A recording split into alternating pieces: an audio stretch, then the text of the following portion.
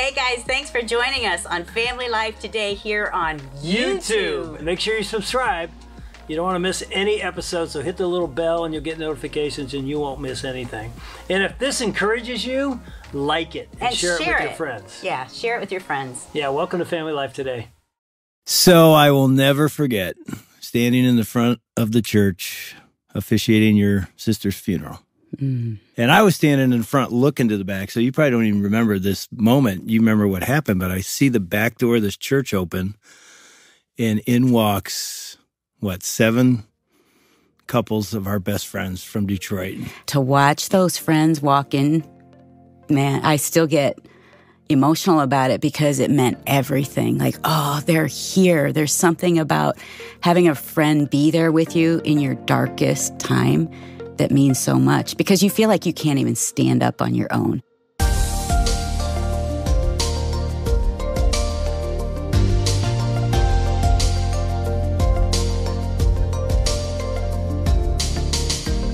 Welcome to Family Life Today, where we want to help you pursue the relationships that matter most. I'm Ann Wilson. And I'm Dave Wilson, and you can find us at FamilyLifeToday.com or on our Family Life app. This is Family Life Today.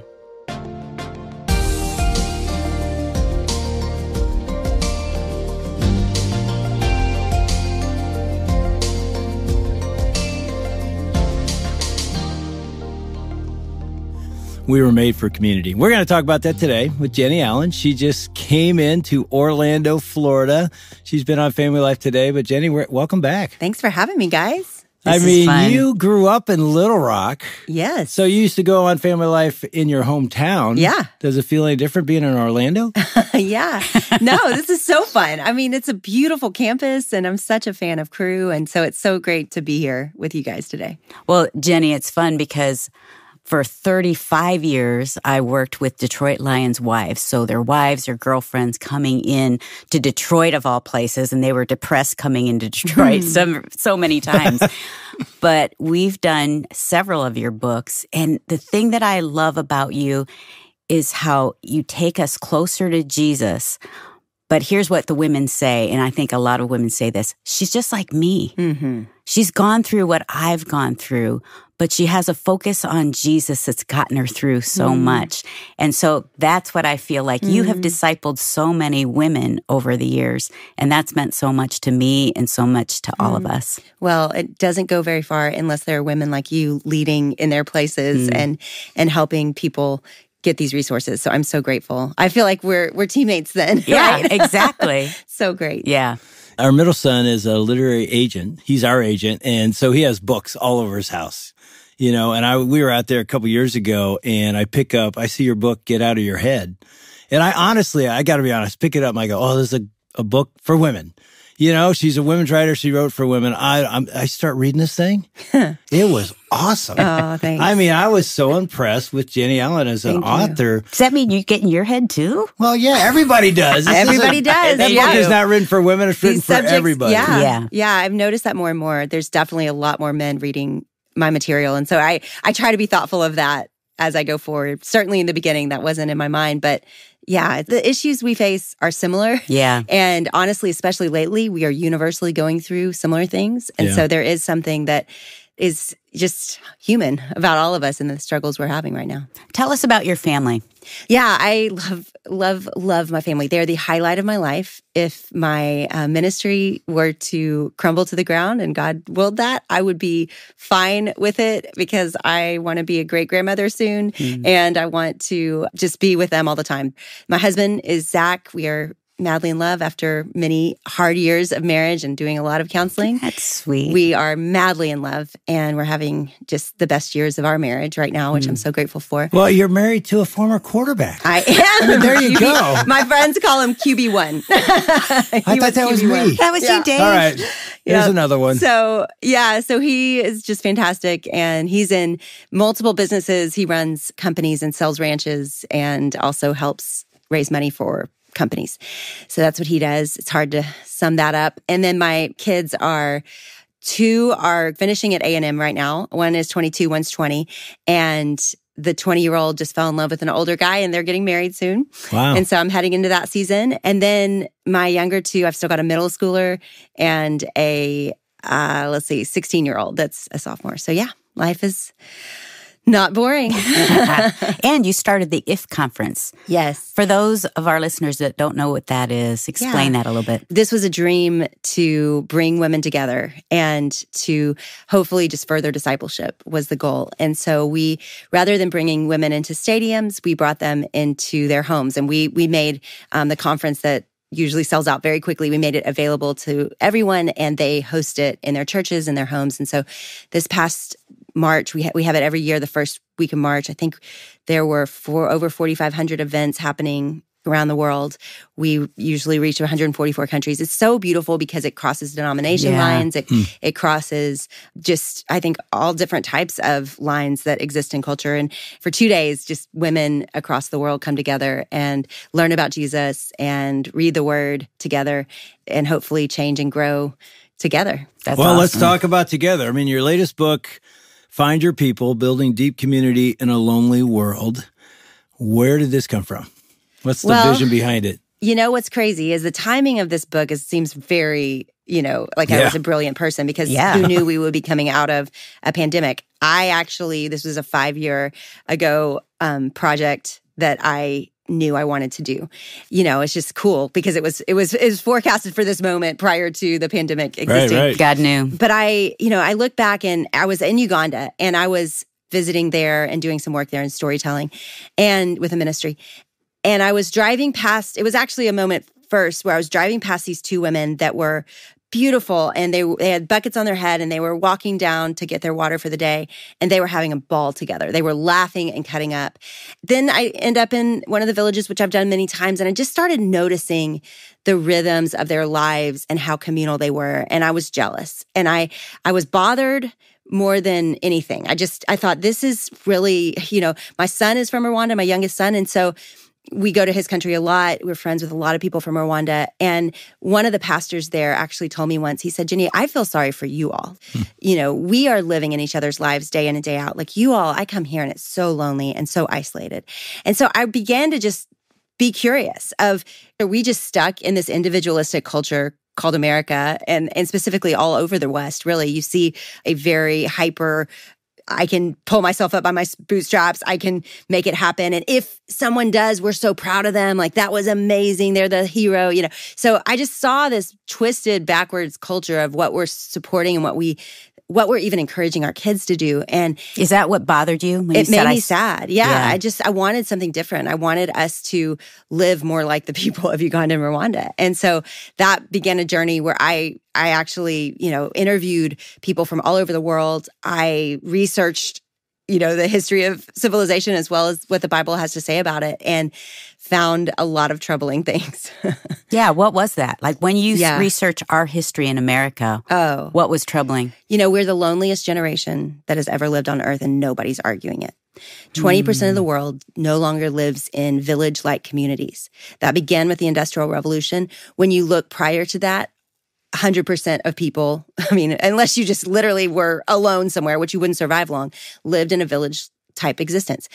That was ranged from anywhere from 50 to 150 people. Then there would be a new village that broke off because they would need a school and they would need different resources. So this is how people have lived throughout all of time. Ironically, the research done in our generation is fascinating because it absolutely matches that mentality. About 150 people is our capacity to be able to keep up with and know what's happening in their lives, to know if somebody has cancer or to care about, take them a casserole or something, that's about what we have the capacity to care about. And then if you move on down the circles of people, you've got the capacity for 3 to 5 close friends that know your daily in and out life. And then you have a capacity for a little bit more to be in and out of your life on a weekly basis. So you look at the research and it all supports what has been true of humanity for all of time. And yet we find ourselves, many of us, in places where we live in a neighborhood where we have fences and we don't even know our neighbors. We live in a world where we go and commute to work and our work friends aren't our home friends and our church friends aren't our neighbor friends, and it's all divided into these silos, and we're very isolated, and we kind of wonder what's broken because we haven't known another way. What I wanted to do was really tell the story of another way, of this is how humanity has always lived. It has been fruitful and helpful, and they've prospered in these villages. That cannot be my reality. At the same time of working on this project, I moved to a metroplex. I moved to Dallas, Texas. So we had to figure it out there. But I was thinking about all these things. And one thing that took us to Dallas was we had family there. And so we really started to make choices based on people rather than cool cities or jobs or weather, whatever reasons people tend to move these days. I wanted to choose family, and it was closer to my family, and we were in town with his. Now, what did you find when you went to Scripture? Same thing? Well, the first thing I do on every project is I pull every scripture out of the Bible on that subject. So we begin with, mountains of scriptures usually on a topic. And of course, I went to seminary, I've got a theological framework before I begin anything on any subject, but that's where I start. And it was interesting because when we pulled it all, there wasn't as much as I thought. And then I had to step back and think theologically about it and go, wait, no, the whole book is written about people. About families. Two groups of people. And the whole story. And when I began to theologically see that grid, which is how I wrote the Bible study, of just the theological arc of community throughout Scripture, there really is no verse that's written outside of the context of community. It was all written to people groups. In the Old Testament, you see it written to Israel. You see it written to nations. Nations at that point were, of course, a lot smaller and groups of people. And then you see in the New Testament to the local churches. Many of the letters were written to local churches. So when I began to view it like that, there really wasn't any of the Bible that wasn't about it. And so that's why I took a really theological, high-level picture. You look at Genesis. Let's start there. You see a communal God who even uses the plural in those scriptures of creation. He says, let us create man in our image. He reveals his Trinitarian form in that moment. God, in case anyone doesn't know, I'm using big words, that God is three and God is one. Father, Son, Holy Spirit. So he reveals his Trinitarian form in Genesis as he's creating a man. And then the first thing he says about the man, it is not good for that man to be alone. Now, we always talk about it, I'm sure, on this show, especially in the context of marriage, but he just meant you can't be alone. It's not good. It's not good. It's never good. And it's not just men, it's men and women, mankind. We are communal beings. And it says that we were created in his image as he's revealing his Trinitarian form. So you know that he is a communal God in his very presence and essence. He is communal. So therefore, when he builds a man in his image, he builds him communal. It's not something that we crave. It's not something that we feel sad when we're missing it. It's part of who we are. My friend that's a Christian and a psychiatrist and neuro researcher, he says, we come into the world looking for someone looking for us. And we never stop looking for that. An infant is born looking for someone looking for them. And we all see that in a baby's eyes. You can see it from birth, that they're looking for someone looking for them. And I think it's important for people to realize that theologically that we are communal, because I think otherwise we'll try to slap a supper club on it or a Bible study and think that's enough. But yet we were really meant to live day in and day out with people. What does that look like for you?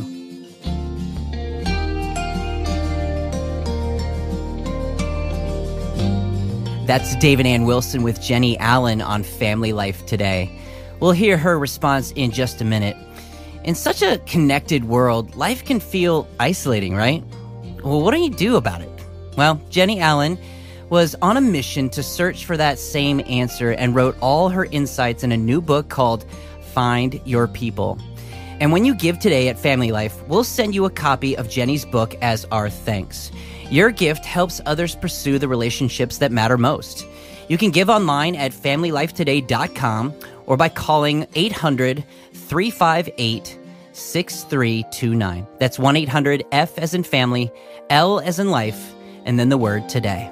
All right, now back to David Ann's conversation with Jennie Allen and what living in community looks like for her family in a large city like Dallas.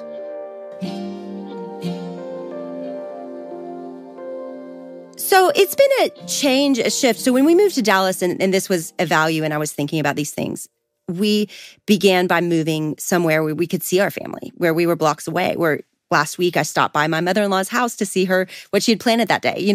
We wanted to be somewhere where we could run into our friends and neighbors. And then I began to pray for 5 friends within 5 miles. And I really believed that I was going to build my own little village. And what's cool is we have. Our small group has been together 5 years. We're very committed to each other. We're doing life in a very transparent way.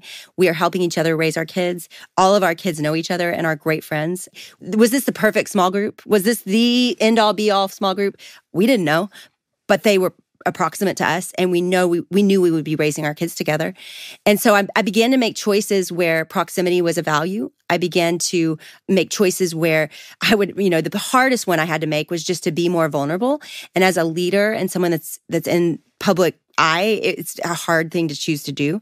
And so I just had to risk, and I had been hurt before. Well, I was going to say, as a woman, I've talked to so many women as you have that say, "Oh, I'm not doing that." Like, women are mean, girls are mean. Hey, newsflash, so are guys. Just throwing that out. But I'm saying that women will start with that. I don't have any friends because women are mean, and I've been burnt, and so I'm not going to be there.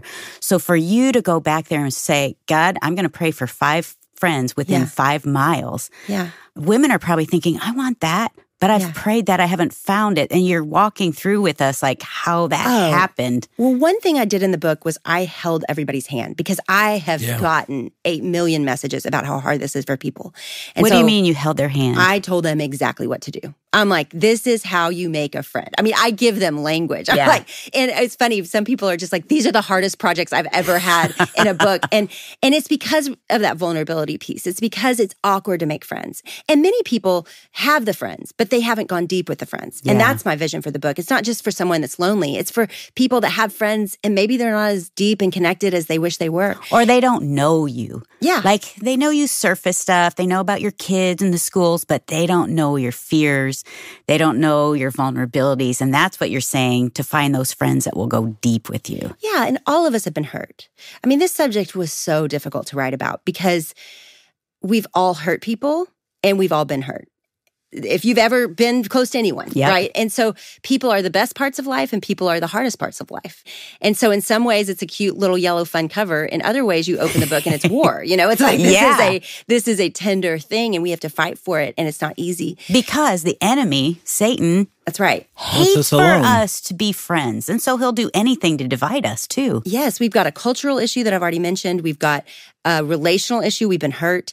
And then there, of course, the biggest thing is there's an enemy that hates it. If we were made in God's image to live communally, and if we ever experience that in the form that the Bible calls us to, then yes, he wants to destroy it. And so there was a whole part of the book about just not quitting people when it gets hard, because our enemy isn't flesh and blood. Ephesians says, it says that we're battling dark cosmic forces. I mean, we don't talk about that a lot, but that's happening. And so it helped me have perspective that we're at war, and the tensions we face in that war are going to want to and try to destroy our relationships and pull us apart. Exactly. And we're seeing that everywhere. So how did you find the 5 book title? Find your people. And I know when we moved to Detroit years ago, knew nobody, going there to be the Lions chaplain, and then we ended up starting a church. But I knew then, this is 30 plus years ago, I need guys. Yeah. I got to have guys. Yeah. So it's sort of funny. I found a couple groups.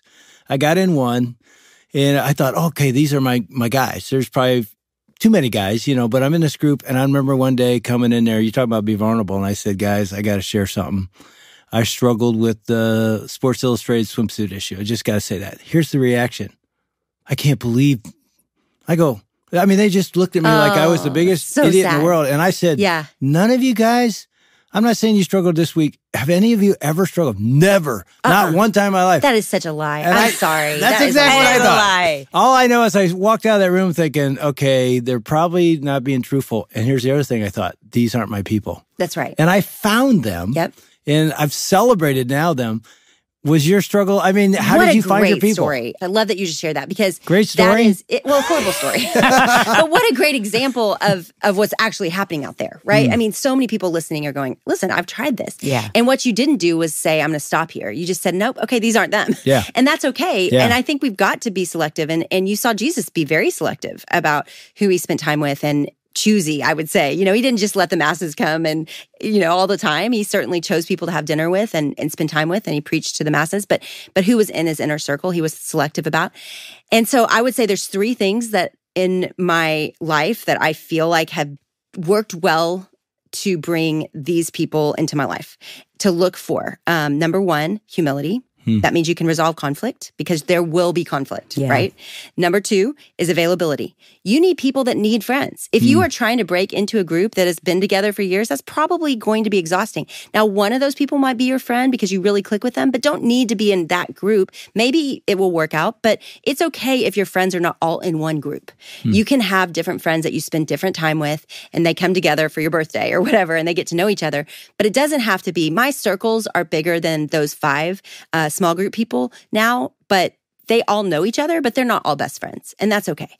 And then, so availability, they need to be available. You need to be able to see them more than once a month. I would say more than once a week, you should be able to see them. And I know that blows people's mind. They're like, I don't have time for this. And I'd like to address that after this. So availability, humility, and then transparency. If you say something, and the way I tell people to test this is to start by sharing something a little bit vulnerable. That was a great one. Because you were testing them. You're like, can I share this here? Share something a little bit vulnerable, not something that you'll walk away completely wounded if they throw shame back your way, but share something a little bit vulnerable. And then see how it goes. If you really believe that potential is there, another thing I'll say is use your words. If you've spent significant time with people and you're being vulnerable, say, guys, I need you to listen, or I need you to give me advice, or I need you to nod and read Romans 8:1 over me. There is therefore now no condemnation for those who are in Christ Jesus. I need you to share back. One thing we don't do in friendship is we don't use our words. We walk away from a friendship before we say, hey, this is what I need in this friendship. It's my best friend, but when we started becoming friends, she moved into our area. Dave and her husband were friends and starting to get to know each other. He was in my group. Yeah. We both had little kids, babies, and it was a struggle. And so we just get together once a month. And there was a point where we had this define the relationship talk, which I think is what you're talking about. And she said, why do you hardly ever call me? And I said, are you kidding? I have no life. I can't even call my mom, let alone my friend. And then I said, what do you want from our relationship? Which I had never asked another woman that question. She said, well, let me be specific. I want you to call me every day and just say, are you surviving? I'm like, every day? And so then we start talking about could we make it 3 days a week or 5 days a week? And then we started getting into, just like you would with a male-female relationship, what would this look like? What could it look like? It was amazing. And I had never done that with somebody because before, I think what I had done is I disappoint them. I'd feel a tension and then I would pull away. Right. Like, oh, I've disappointed her again. I'm not a good friend. But this friend was saying, no, I think you can do that. Let's do that. Why aren't you saying that? So I'm like you, and I have a friend like your friend. And her name's Lindsay, and I talk about her a lot in the book because she is, I call her my intrusive friend. She gets so mad at me because she's like, that sounds negative. And I'm like, it is. And some days I feel that way. And she'll speak truth. She'll let you know. She tells me, and she has come over regularly. She drops in. She changed the way I view friendship. In fact, she's in the book so much because I call her my relationship coach. She is just this passionate zealot for friendship, and she's really good at it. That's Michelle. And she fights for you. And when I say, oh, I'm fine, she's like, no, you're not. You're lying. What's wrong? And I never had really had someone fight that hard for me where they didn't give up. What had happened in the past was because I wasn't vulnerable and because it was hard for me, because I'd been wounded. I actually, if I look back at myself in my 20s, I actually was super vulnerable. It was being a pastor's wife that kind of took that from me. And so I needed somebody to train it back out of me and to flex that muscle again and to remember how to do that and to remember that I'm safe. Not always, but certainly with this group that has proven safe. She taught me how, and she pulled me out. And I think people are listening right now. They're like, I have no one like that. What I talk about in the book is if you become that, you will have it. Mm-hmm. And that's what I've seen be true of my life. If I initiate, when you asked how do you actually make those people or find those people, it was the most awkward. I move into Dallas. I certainly know people in the DFW area, but not many people that were blocks or in those 5 miles. And so I had to start from scratch somewhat. And so I had to make phone calls, and I reached out on Facebook to my old college counselor that I knew lived in the neighborhood and said, can we go to coffee? We hadn't seen each other in 20 years. That's how I got that small group. I took a risky, awkward step, right? I mean, can you imagine? She's like this poor desperate girl, this poor desperate girl. She's needy. She's really reaching here. But we had the best coffee. And then she said, you know what? We're about to join a small group. Would you all want to join? And I said, I don't know if we're ready for that. And then she stayed on me. And a few months later, that was actually the group we joined.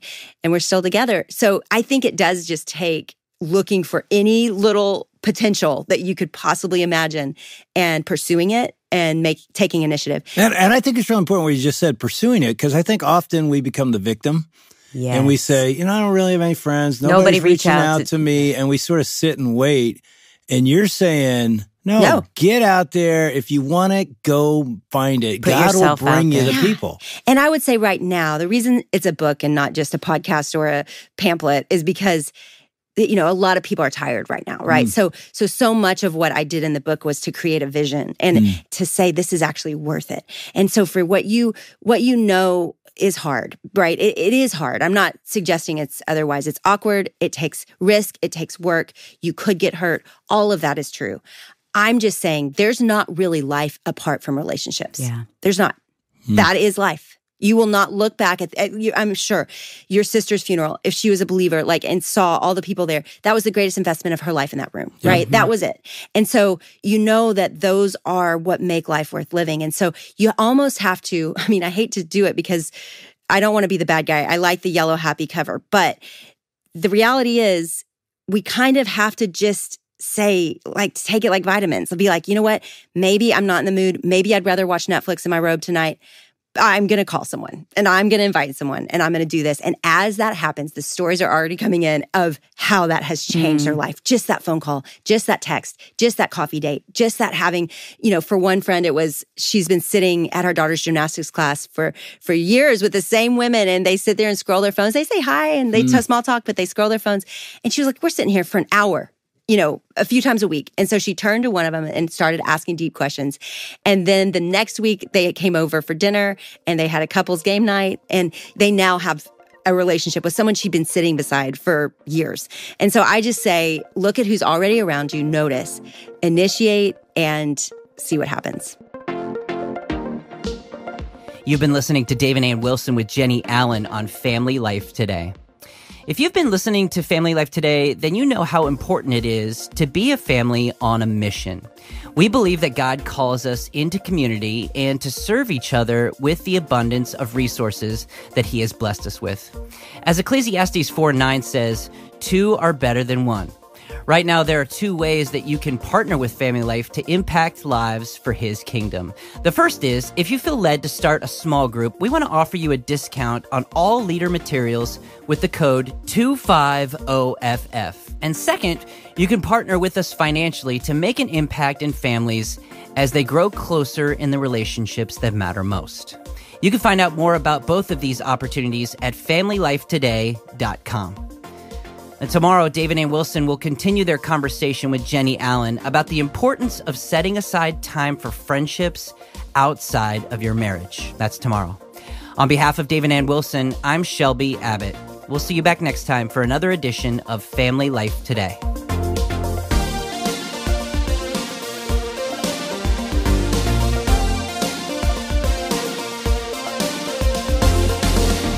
Family Life Today is a production of Family Life, a Crew ministry, helping you pursue the relationships that matter most.